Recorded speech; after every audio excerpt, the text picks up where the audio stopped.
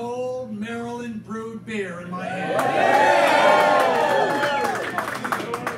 I'm sorry to come here tonight and announce that I'm very concerned that the state of Maryland is turning into a banana republic. Third world country where a couple of well-connected lobbyists get together in a smoke-filled back room, come out, produce a bill that will destroy your industry. Really.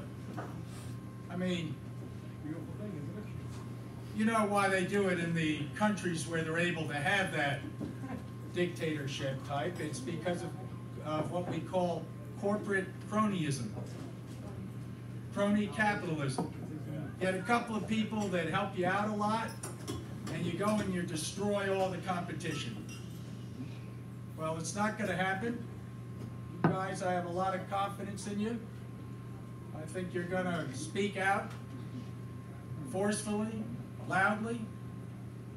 It's craft breweries in the Baltimore region. I've visited most of them.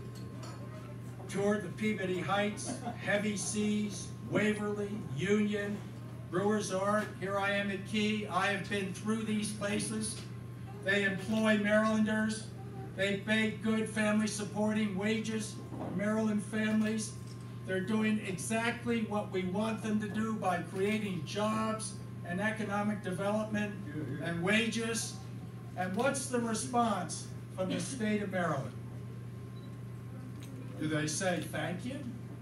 No. They say we appreciate what you're doing? No. Do they say to the rest of the country, we welcome the craft brewing industry to come? Oh no, oh no, oh no. We have to deal with major problems, okay? We've got to, you know, and I support and I'm a champion for the Baltimore region. Oh, we got to get tens of millions of dollars appropriated for the school system, okay? I can see that. Oh, we want to get tens of millions of dollars appropriated for the roads. Okay, I'm okay on that. We need a lot of money appropriated for our hospitals. Okay, I'm all for that. And we need money for mass transit for people to get from one place to another. Okay, that's great. Who's going to pay for it? I'll tell you who's going to pay for it. It's the small businesses of this state who right now, I read off these breweries, I probably don't have all of them in Baltimore City, but these folks right now are producing and doing everything that we've asked them to do. And what do? We go in the back room. I'm not talking about all the delegates and all the senators. A lot of them I know and I serve with, and they're good people. But what we have here is crony capitalism, where a couple of well-plugged-in individuals go in a back room and come out with a bill that puts you out of business. And trust me, this is a bill that puts you out of business.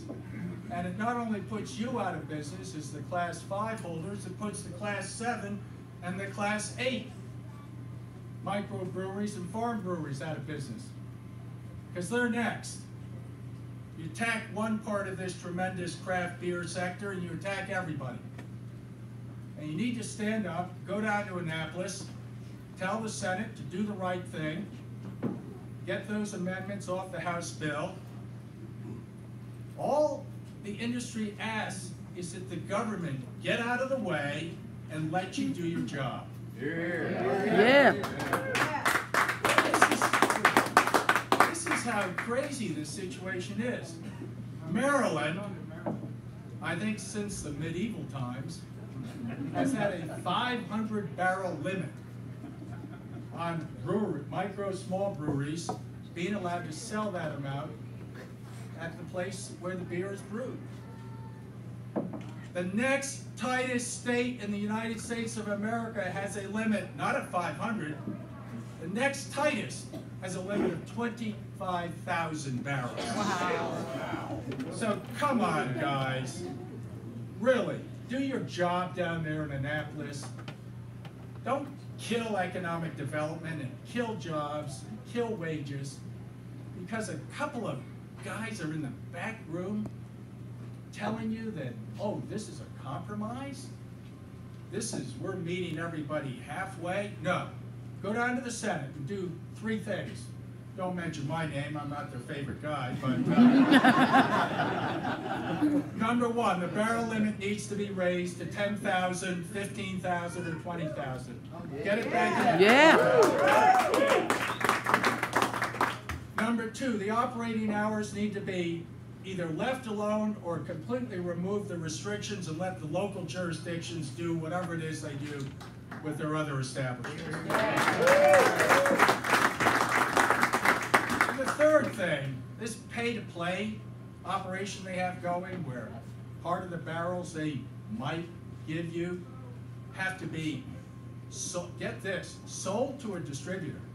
And the distributor takes them to their warehouse, unloads them, then they unload your beer that you produced with your ingredients and your sweat equity and your labor, and they then put the barrels back on the truck and bring them back to you and sell them back to you. If that isn't the most backwards, upside down, crazy, government meddling baloney that you ever heard, help me understand it. So be specific. No barrel limits or very high ones.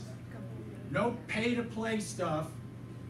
And get out of the way on the operating hours. Let the local jurisdictions govern it. And bring our state, back to somewhat of a normal relationship with the rest of the country as far as this fabulous craft brewing sector that we have. It's not really craft brewing, it's Maryland brewing. It's the only beer that's increasing in sales. All of the big boys, Budweiser, Coors, Miller Lite, all that stuff, they're flat as a pancake with their sales. But the products that you all produce are wildly popular. Why? Because they're interesting, they're exciting, they're innovative, they're entrepreneurial, they meet people's needs. And they're They're good. affordable, yeah, and they're excellent. So, I don't know, I got up here, I was kind of all calmed down, thinking about opening day, and I was feeling happy. But now I'm kind of mad. I'm really mad at what's going on in the state. And I hope that you all will get on the phones, get on the internet, send to your networks, a very specific message. We're tired of taking crumbs from people that don't have our best interests and don't have our back. And we expect our own legislators to stop feeding us to these backroom, I guess you call them lobbyists, I don't know, that would be too good a term, I guess, for some of these folks. But you gotta tell your senators, don't sell you out. Don't sell us out for crumbs on the table. Don't buy this compromise stuff. Don't take 2,000 barrels here and 1,000 there. Oh, we'll grandfather in a few of you. Oh, here's the thing. We're going to grandfather in some of you guys. That's the legislature, just to shut you up. But everybody else, all the new people, all the growth in the sector, oh boy, we're going to stick it to them good. Don't let that happen. Don't accept that. Stick up for Maryland, stick up for cold beer, stick up for Ben Franklin, who said, I know that God loves me and wanted me to be happy because he let us invent beer. And have a cold one on me tonight, and I am so pleased to see the Secretary of Commerce, Mike Gill, here. Cheers.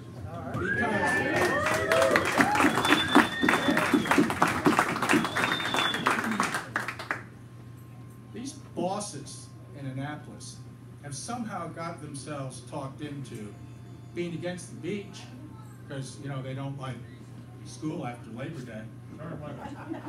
They don't like summer. And now they've got everybody going on record saying they don't like beer. So, I don't know exactly what the bosses are doing down there, but you guys need to speak out and bring them to a screeching halt. Get this bill passed. You need the bill passed. But get those limits raised right up into the sky and tell your senators that they've got to act. Not just, hey, smooth things over and we'll give you guys a little bit. As long as you lower the volume, God's sakes. Don't get Franchot going. Let's keep it all under the carpet. Don't do it. Future of your business, future of your future peers and colleagues. Hold your heads up proud and don't let the government do it to you. It's not fair. No, it's not. And it's not out in the open. Thank you. And so let me turn it over to my favorite Secretary of Commerce. His boss, you know, no good deed goes unpunished, because apparently, I guess he's a Republican, and that's considered, oh my God, how could he possibly do something right? Well, he's doing something right tonight by having his Secretary of Commerce here.